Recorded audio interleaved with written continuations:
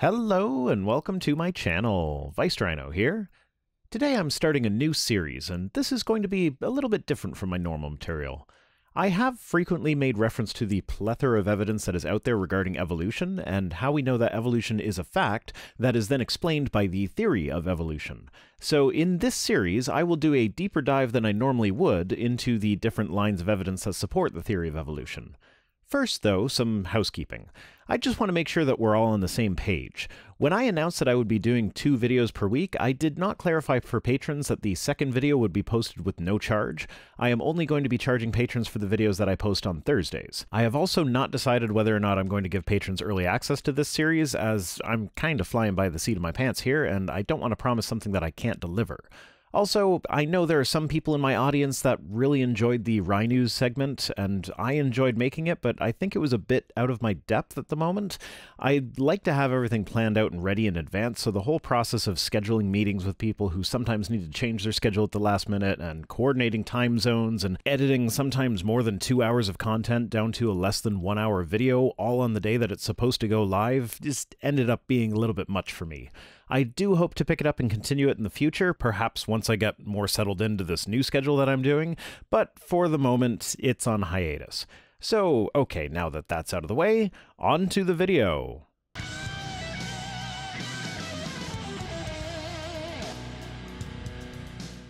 I thought I'd start things off with some of the basics. So today's video is on homology and analogy. I'm sure most of my audience will have memories of high school biology class and the classic diagram of the forelimbs of the tetrapods presented as a prime example of homology. And that really is a prime example, so that's going to be our starting point.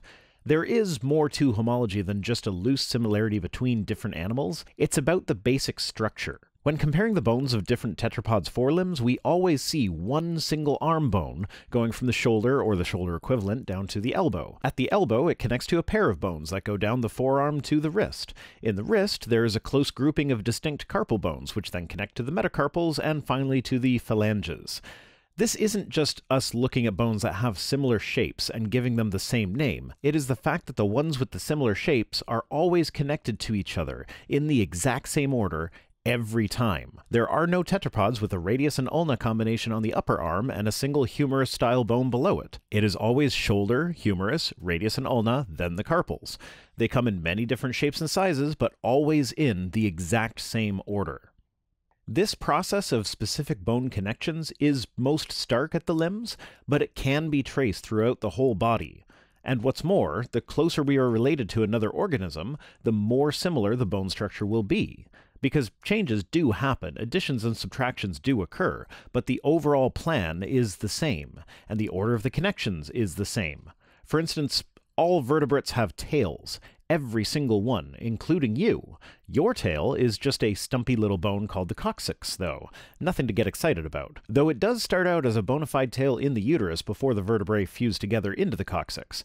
So unless you have a rare atavism, it stays under the skin. Do you know which other vertebrates have a stumpy little coccyx? The ones that seem to be our closest relatives when looking at other lines of evidence, like genetics. Specifically, the great apes. None of them have external tails, but they all have stubby little internal tails. Go a little further back, and you'll find that all mammals have the same 3 bones in their inner ears that if you trace them through embryonic development, they originate in a structure that forms the jaw bones in lizards. So it's not just that structures are similar that cause us to use homology as evidence for evolution. It is the fact that you can group animals by their homologous structures, and these groupings show a nested hierarchy of traits that matches closely with similar groupings that were arrived at through different methods, which I will cover later. And these nested hierarchies don't just group organisms that we see today, it fits in perfectly with the fossil record. The 3 middle ear bones that only exist in mammals also only exist in mammalian fossils until you go back in time far enough you reach lizard-like creatures that have mammalian characteristics, among them the 3 ear bones. Now these particular critters existed about 260 million years ago. If we go back another 40 million years, you get our common ancestor with birds. Birds have a very different system in place for hearing, but there are some similarities that are homologous. And this is where things get a little bit complicated, because if you remember, I had mentioned that we don't just look at things that are superficially similar, give them the same name, and then declare them homologous. But at this point, we run into the snag of having the same names for structures that are not homologous. The development of the tympanic membrane, for instance, didn't happen until after the lines that led to birds and mammals have separated from each other. So these are two structures that have the same function and look similar with the same name, but they are not declared homologous, because we are not just looking to show relatedness between every organism, we're looking to find out the actual degree of relatedness between organisms. Pretending that things are homologous when they are not is not helpful in this endeavor. And that brings us to analogous traits. We can also tell when two features are analogous rather than homologous, meaning that they serve the same function or have similar appearance, but do not share ancestry. Looking at the comparison of the mammalian and avian auditory systems, there are some aspects of them that are homologous, but others that are analogous. But the auditory system gets rather complicated, so I'll bring it back to the forelimbs, specifically the wings. Wings are a mixture of homology and analogy, as most things actually are when you do a deep dive on their evolutionary history. Looking at specifically tetrapod wings and ignoring the insect wings for now, they have the same bone structure all connected in the same order, but flight developed after the lineages that led to our modern flying animals diverged from each other. Now, how do we know this? Because the wings themselves are not homologous, even though the bone structures are. They accomplish the same purpose using the same bone structure, but in drastically different ways. The bat has a hand with elongated fingers, which then stretch out a membrane to form the wing. A bird has feathers extending from the back of the arm. Going back further, you can see pterosaur wings, which stretch a membrane from an elongated pinky finger all the way down to its ankles. Same bone structure, but different solutions for how flight would develop. This is also known as convergent evolution. Convergent evolution happens when the selection pressures of an environment strongly favor a particular trait, so that trait will develop more than once. Flight is useful, so it evolved at least 4 times: bats, birds, pterosaurs, and insects. Insects don't have bones in their wings, which you probably already knew, and since they don't have any internal skeleton to speak of, they don't fit into the homology described by the skeleton. Now, going on to another trait, sight. Sight is useful, so it evolved several times. There are possibly more than 50 independent lines of evolution that led to various types of eyes. And even this depends on where we draw the line for divergence. It is possible that some basic form of photosensitivity developed very early on, and that all eyes share this basic homology, but built on it in different ways. So if we are just looking at the ability to sense photons, that trait could be said to be homologous between most, if not all, animals that have any sort of light sensitivity today. But then when we look at the details, we can see fundamental differences in how they go about sensing and processing light. Vertebrate eyes are very different from cephalopod eyes, which are very different from other mollusk eyes, which are very different from insect eyes, etc. So we know that vertebrates and cephalopods did most of their eye development independently from each other. We can tell this by examining the various structures. In particular, the photoreceptor cells in both lineages are facing opposite directions, with vertebrate photoreceptors facing the back of the eye and cephalopod photoreceptors facing the lens. This is a development that would have had to happen very early on, and as evolution has no final goals, there wouldn't necessarily have been a disadvantage to having the photoreceptors facing backward early on, and there was no plan to deal with the problems that would crop up as a result of this, let's call it a mistake, when more complex eyes developed. So now all vertebrates have a blind spot where the optic nerve that carries the information from the photoreceptors to the brain has to pass through the retina in order to get that information to the brain for processing. Though if you want to get technical, our eyes are basically physical extensions of our brain that are exposed on our face. Bit of a weird thought, but it is true. Also worth noting here is the nautilus eye.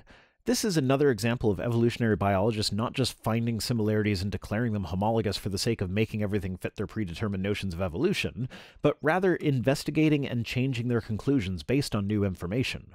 There are 2 living clades within cephalopoda, the coleoids and the nautiloids, with the nautiloids being represented by one single genus, the nautilus, and the coleoids being all the rest of them, the squids, cuttlefish, octopuses, etc. The nautiloids have a very different eye from the coleoids. Their eyes are basically like a pinhole camera with no lens or cornea. The nautilus is also what's known as a living fossil, that is, a currently extant creature that is very similar, at least superficially, to its ancestors' form millions of years ago. The logical conclusion of these differences is that the coleoid cephalopods diverged from the nautiloids before the development of the lens and the cornea, which allowed them to develop more sophisticated eyes and left the poor nautiloids in the dust.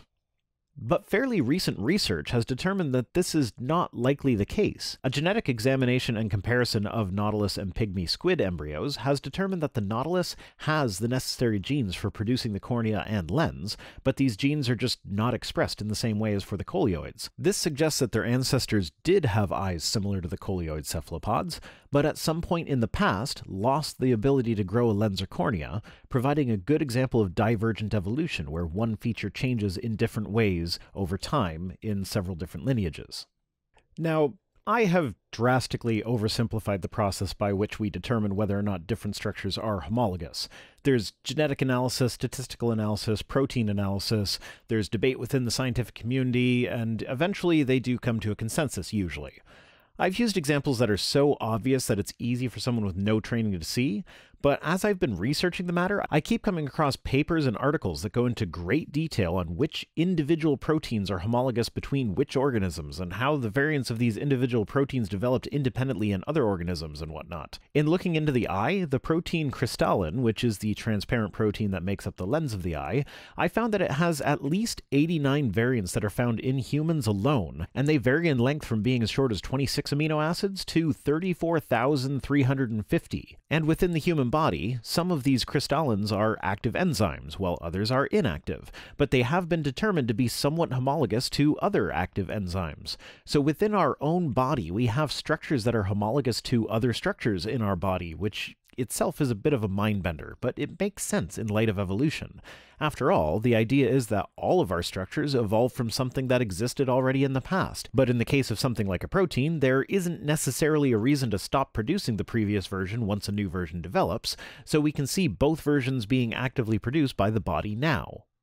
To conclude, homology and analogy are not determined arbitrarily based on what scientists determined in advance must have been the case. Different structures are carefully studied, data is collected and then analyzed, and then based on this observable data, structures are classified as homologous or analogous. And by using this data, organisms can be placed in categories based on how closely homologous their structures are, and these categories match up very closely with other methods for grouping organisms together, and it shows degrees of relatedness. Homology alone is excellent evidence for evolution, but it is not alone. Join me next week as we look at the evidence for evolution found in embryology. For early access to my Friday videos, consider becoming a patron. You can also follow me on social media or donate through PayPal. Links to all of that are in the description. See you next time!